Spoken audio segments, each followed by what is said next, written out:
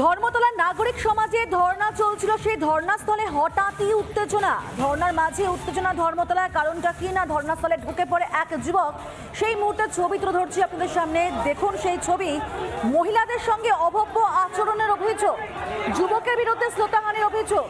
অভিযুক্ত যুবককে আটক করে পুলিশ। দেখতে পাচ্ছেন এই মুহূর্তে দুটি ছবি আপনাদের সামনে। একদিকে যেখানে অভয়ের জন্য বিচারের দাবিতে রাত দখল কর্মসূচি চলছিল, যেখানে প্রত্যেকে অংশগ্রহণ করেছিলেন।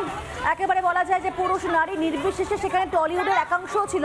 হঠাৎই সেখানে এক ঘটনা ঘটে গেল, যার জেরে উত্তেজনা তৈরি হয়। কারণটা কি? কারণটা হচ্ছে সেখানে যুবকের বিরুদ্ধে শ্লীলতাহানির অভিযোগ করছে যে ধর্ণাস্থলে যে যুবক সেখানে ঢুকে পড়ে।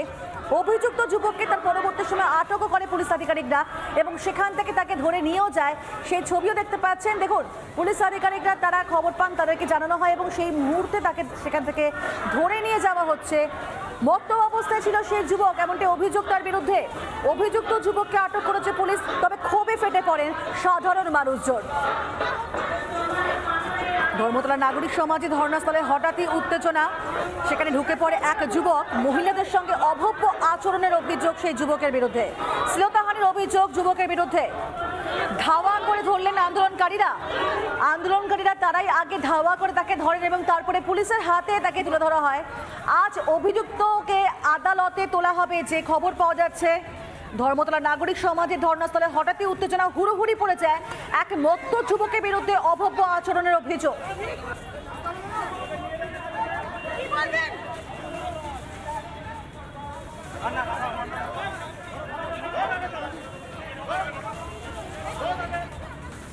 অভয়া ধর্ষণ খুনের 3 সপ্তাহ পার, তবে এখনো পর্যন্ত কিন্তু অধরা অপরাধীরা। দেশের নারী সুরক্ষা নিয়ে সরব হলেন এবার দেশের রাষ্ট্রপতি। দ্রুত ন্যায় বিচারের পক্ষে সওয়াল রাষ্ট্রপতি দ্রৌপদী মুর্মুর।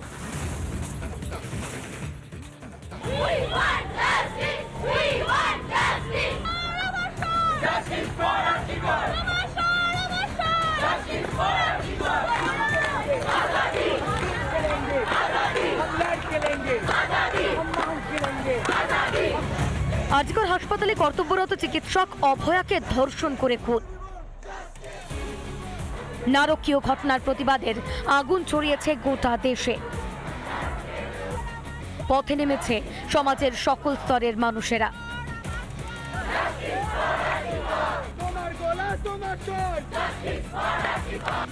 নারী সুরক্ষা ও ধর্ষণ নিয়ে ফের মন্তব্য করলেন রাষ্ট্রপতি দ্রৌপদী মুর্মু। দ্রুত সুবিচার মেলার পক্ষে সওয়াল देशेर प्रथम नागरिकेर।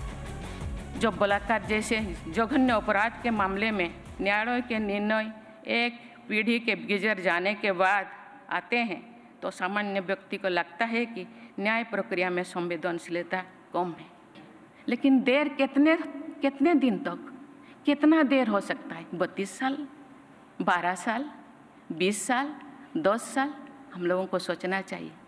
तब तक जिसको न्याय मिलेगा 32 साल के बाद शायद उनके चेहरे से मुस्कान ही ख़त्म हो जाएगा, जिंदगी ही ख़त्म हो जाएगा। इसके बारे में बहुत सी गहरे से सोचना चाहिए।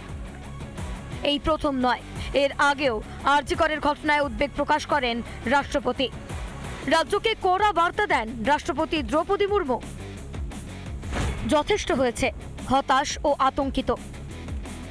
কলকাতায় চিকিৎসক ও নাগরিকরা প্রতিবাদ করছেন, কিন্তু অপরাধীরা বাইরে ঘুরে বেড়াচ্ছে। কোন সভ্য সমাজে মেয়ে বোনেদের এই ধরনের নৃশংসতার শিকার হতে দিতে পারে না। নিজেদের কিছু কঠিন প্রশ্ন জিজ্ঞাসা করুন।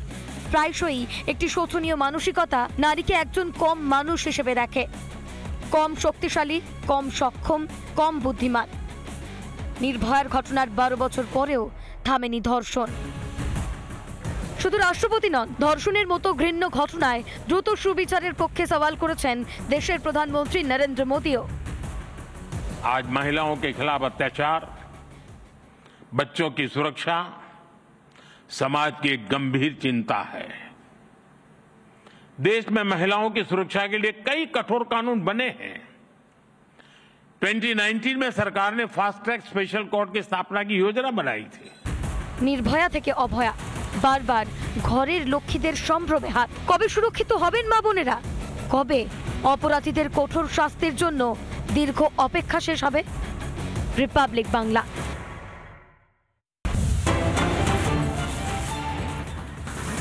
রাষ্ট্রপতির পাশাপাশি উপরাষ্ট্রপতি তিনিও অভয়াকাণ্ডে এবার সরব হলেন। আরজিকর কাণ্ডে শোকাহত জগদীপ ধনকর। অর্থাৎ উপরাষ্ট্রপতি তিনি শোকাহত, অভয়াকাণ্ডে সরব হলেন তিনিও। আমরা যে খবরের দিকে এই মুহূর্তে নজর রাখছি, যেখানে অভয়া ধর্ষণ খুনের একেবারে 3 সপ্তাহ পার এবং সেখানে নারকীয় ঘটনার প্রতিবাদে আগুন ছড়িয়েছে গোটা দেশে, বলা ভালো গোটা বিশ্বে। পথে নেমেছে সমাজের সকল স্তরের মানুষরা। ঠিক সেই জায়গা থেকে দাঁড়িয়ে এবার ন্যায় বিচারের পক্ষে সওয়াল করলেন উপরাষ্ট্রপতি জগদীপ ধনকরও।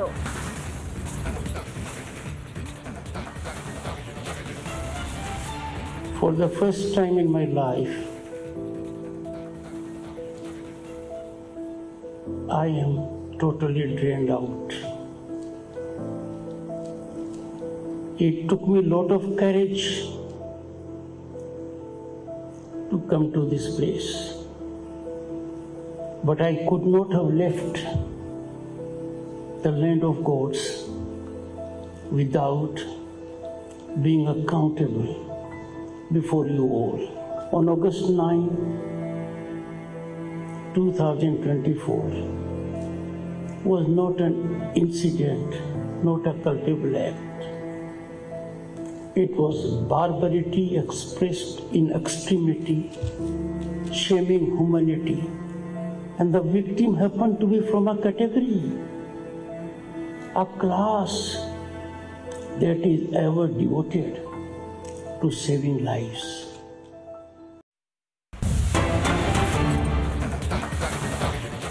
আবার নজর রাখা যাক আরজিকরের খবরের দিকে, কারণ আরজিকরে এবার বেগুনি জামা রহস্য। সেমিনার হলে দেখা গিয়েছে বেগুনি জামা পরা এক ব্যক্তিকে। অপরাধস্থলে কিভাবে বেগুনি জামা পরা সে চিকিৎসক, প্রশ্ন উঠছে। অপরাধস্থলে ছিল শুধুমাত্রই তদন্তকারী দলের সদস্যরা, যেটা বারবার দাবি করা হচ্ছে ডিসি সেন্ট্রাল ইন্দিরা মুখার্জির তরফ থেকে। তাহলে এরা কারা? ছবিতে একেবারে স্পষ্টতই দেখতে পাচ্ছেন যে ভাইরাল ছবির সত্যতা যাচাই করেন রিপাবলিক বাংলা, কিন্তু আমরা প্রত্যেকে দেখতে পাচ্ছি বেগুনি শার্ট পরা একজন দাঁড়িয়ে রয়েছে। এই অকুস্থলে লাল জামার উপস্থিতি আমরা আগেই দেখেছিলাম, যেখানে বলা যায় চড়েছিল রহস্যের পারদ। আর এবার রহস্যময় বেগুনি জামা নিয়ে নতুন চর্চা হচ্ছে এবং তা নিয়ে কিন্তু নতুন জটও পাকাচ্ছে। তবে এখানে আন্দোলনকারী চিকিৎসক তারাও এখন দাবি করছেন এবং পুলিশ আধিকারিকরা একরকম দাবি করছে এবং পুলিশ তরফ থেকে বারবার বলা হচ্ছে অপরাধস্থলে শুধুমাত্রই তদন্তকারী দলের সদস্যরা ছিলেন, যেখানে ভিডিওগ্রাফার, ফটোগ্রাফার, পরিবারের সদস্য পরবর্তী সময় আসে বা পুলিশ আধিকারিকরা ছিলেন। তাহলে যদি বারবার পুলিশের তরফ থেকে এই দাবি করা হয়, তাহলে এরা কারা? কখনো লাল জামা পরা ব্যক্তি সেখানে দেখা যাচ্ছে যা এই ঘটনার সঙ্গে কোনো রকম ভাবে যোগ নেই, অর্থাৎ তারা যারা তদন্ত করছিলেন তাদের সঙ্গে কোনো যোগাযোগ থাকার কোনো কথা নয়। আর এবার সেমিনার রুমে দেখা যাচ্ছে বেগুনি জামা পরা চিকিৎসক ইনিকে, আর ইনি ডিসি সেন্টার ইন্দিরা মুখার্জি কি বলছেন আরো একবার শোনাবো আপনাদের।